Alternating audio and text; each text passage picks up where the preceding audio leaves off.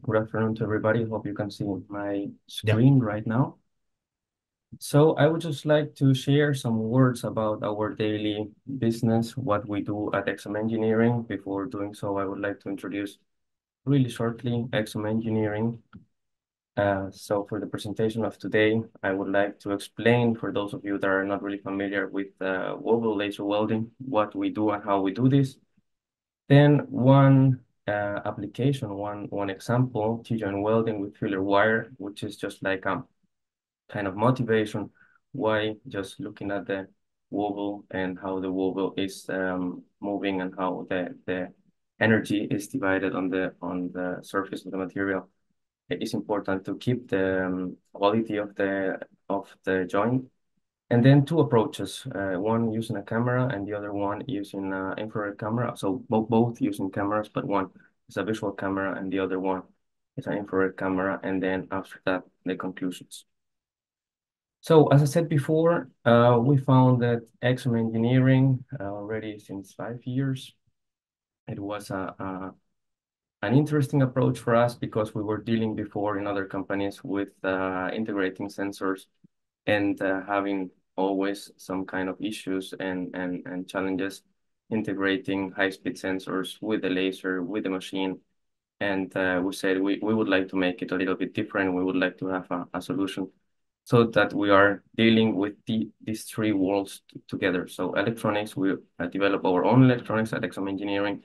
We develop the embedded software that is running on these electronics, and we apply this mainly to laser applications, not only, but basically this is our bigger application scenario. So Senso, right now we've been developing, or we came from this initial status developing control electronics to optics, and right now we're going into a more bigger application area where we are offering completely solutions for laser welding. So for those of you that are not really familiar with wobble laser welding, how do this work? Basically, we just move the beam on the surface using mirrors. In many of the cases, we use two mirrors, but it's also one case where we use one mirror to move it in both directions. So we are somehow wobbling. The word itself is like going from one side to the other side, making different geometries. These geometries are usual, they are described as a circle. Circles are the most used wobble technology or most wobble strategy. But we can also do, of course, ellipses and lemniscate and basically infinite geometries. Basically, we define using lines, using splines, how the laser is going to move. And at the end, we have a wobble strategy. How do this look like on the surface? This is an example of a conduction welding application using aluminum. Basically, what we do here is an ellipse.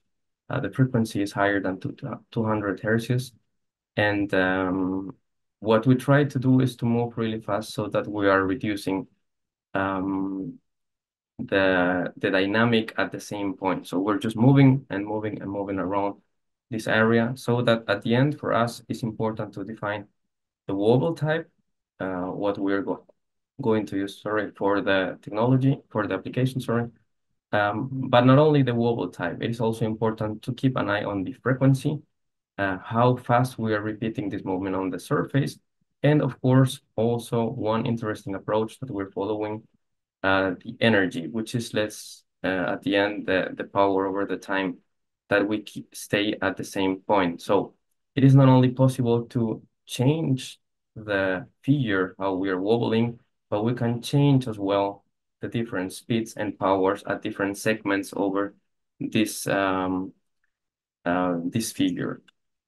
So as I said before, I brought today just an application case, just as a motivation. Basically, if you're familiar with laser welding or with welding T-joints, you have a really good definition of the deep penetration throat, how deep you need to go into the material, but also the nominal throat thickness. This is just an example. I just put some numbers on the picture so that we have an example of how we define or how our customers are defining this. This is a work that we've been doing with the company Alpha Laser together. And basically, if we go to an application where we don't use a wobble, let's say, yeah, we're going to try to weld this application, to weld these two metal sheets. This is an inox material. Then, of course, if we have the right amount of energy, we have the right amount of laser power, if we have exactly the diameter, the focal length, and so on, we're going to go deep enough, but we're not going to have exactly this throw geometry that our customers are asking about. So this is just an example how, let's say, wobbling could be an enabler also for future applications in structural welding. Before we start doing this, we of course analyze using cameras. This is just a video of how we using a wobble strategy. This is a lemniscate, the most typical strategy in those cases. We just wobble. Once we wobble, we go further steps and we analyze how deep, which kind of laser power do we need, the width, and so on, and how we cannot affect the surrounding areas of the T-joint, so that at the end we're able to have, let's say, an acceptable deep penetration, an acceptable throw geometry, and also an acceptable distance over the surface. So let's think about, of course, this is going to vary depending on which angle are we welding. This is a welding strategy done with a robotic arm. So it is also important to have access. But basically what we see here is a well-defined laser weld joint, so that we can say, okay, this is working well, but it is important to understand that the stability of this result is depending, as I said before, not only in the frequency, but also that we keep this wobble strategy along the path, and that we keep also the position related to the filler wire at the exactly position that we had at the beginning. So also related to the presentation before, this position, how deep and the effective focal length is here. Let's say if we extrapolate to the X and Y position of the laser beam, it is important as well to keep this position. So in our laboratory setup, we have integrated two cameras. As I said before, basically we use in this setup two mirrors. So we use a galvo scanning mirror, or two galvo scanning mirrors, so that we're integrating a thermal camera in the upper part. So when we have the reflection of the energy, let's say the thermal image is going back to the camera, so we are seeing on axis, we share the same path of the laser beam and of the thermal camera, and we do it as well for the visual camera. So we can see every time and all the time how the beam is affecting how the weld is working and how we are melting the surface. One of the challenges that we have had before during this integration, of course, is how the cameras are centered, how the different wavelengths, how the different lens and so on are giving us an image that is really okay for doing this analysis. So basically, it's not only important to have a possibility to process all this information, but the optical setup is really important and is a decisive for having a good monitoring solution. So this is another work. We did it also in a project together with the Research Institute LORTEC, in which we said we would like to be able to identify 5 kind of wobbles using convolutional neural networks. So using deep learning technologies, which let's say are state of the art right now. And because we're able to integrate cameras, we would like just to identify how these different wobbles are performing on the surface. So we define 5 of them, a small circle with a diameter of 0.5 millimeter, a bigger circle with a diameter of 1 millimeter, an ellipse in one direction, and the same, but just 90 degrees to the direction of the machine speed. And then, of course, the well-known lemniscate or infinite strategy. So in this case, it is important also to understand that we're not using exactly the same amount of power for all of them, but we are using exactly the same fit rate, and we're trying to keep as well the frequency for all of them. So I would like to share some of the results. So the monitoring approach in this case was done using YOLO UV8.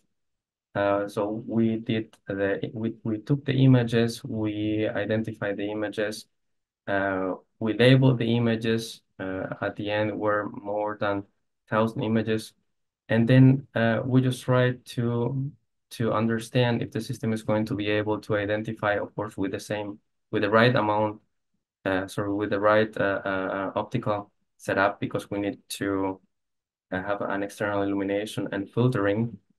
And in this case, I would like just to share two of the cases of aluminum welding with this setup. So on the right side, you see the lemniscate, and basically the system is performing well. Even if you see at the beginning that the geometry of the lemniscate is not exactly the same as at the end. But on the right side, you see that those are some errors that we can find on the edge of the aluminum sheets. I hope you can see it here at some point.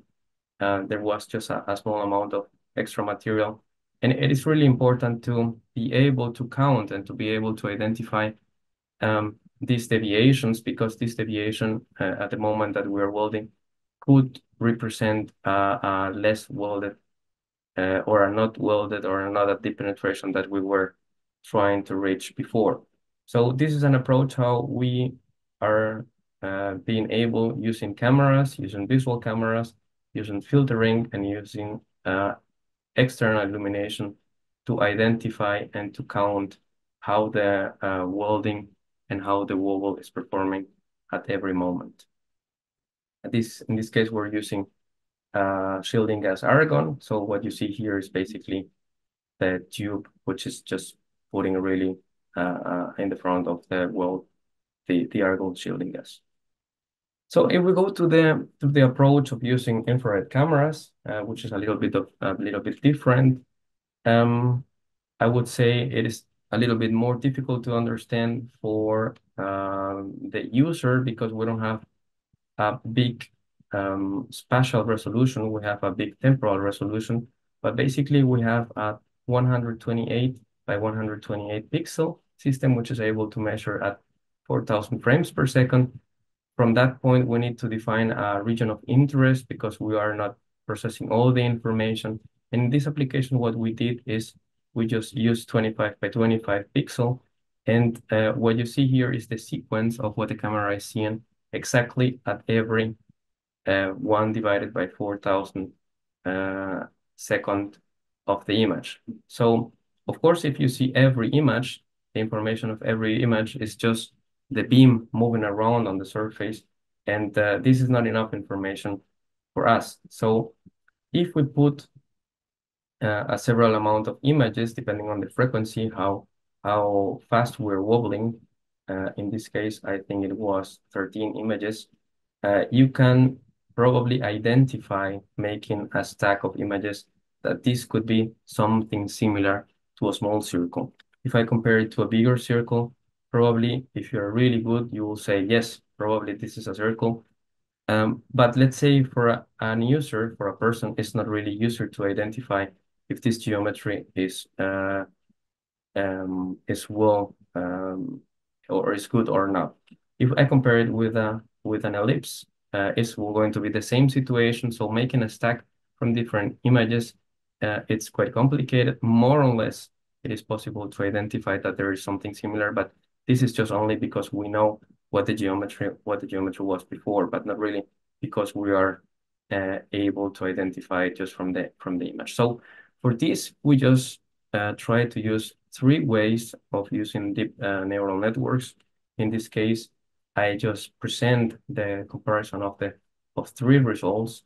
Basically, in these three approaches, we use a convolutional 2 D into the neural network. And the idea here is that we tested with 40 images, and the actual wobble pattern is just you see in this confusion matrix is on the left side, and the predicted wobble pattern is just on the lower side. So if you take into account that we are just making a stack of images, so similar that how humans are understanding how to analyze this, we are not that wrong. Yes, there are some situations where it could be better, but let's say it's performing more or less well. But we said no, we would like to go even to a better result. And in this case, we went to the second approach and to the third approach. In this case, we're using convolutional long short-term memories into so basically we're introducing in both of them not only the spatial resolution, but also the temporal resolution, so that the system is just taking into account the image before. So more or less similar to this approach, but in this case, we're making an image from the stack of images. And in this case, we're taking every picture or every frame as it is coming from the camera. And what you see here, comparing both of them, is that we are performing quite well. This is something that is possible to do it online. So we are getting the images online from the camera, and we are able to identify if the pattern that it should be doing is right or not. Of course, we're going one step forward, and we're identifying what happens if we are not identifying the shape that we would like to or that we have in the list, because at this moment we are, let's say, out of the stable process. So this was my presentation, what I wanted to share with you. So I just wanted to present that wobble laser welding serves as an enabler for various applications using filler material, and also, of course, without using filler material. For us, it's really important to keep the constancy of the wobble beam. So not only thinking about how powerful is the laser and if we are or not in the focal point, but as well, are we doing exactly the strategy that we defined? And as I said before, using cameras, visual cameras, requires a little bit more of extra setup, illuminations, and filtering. But in our eyes, it really represents a solution compared to more complex sensor integrations. Of course, if we can use both of them, we're seeing in different wavelengths, which is really positive. And for us, the most robust application is using infrared cameras, because we have a higher dynamic range and we have a high-speed solution up to 4,000 frames per second, which is really positive in our eyes. So with that, thank you very much for your interest and the possibility to present our activities on this area. And yes, if you have any questions, please feel free.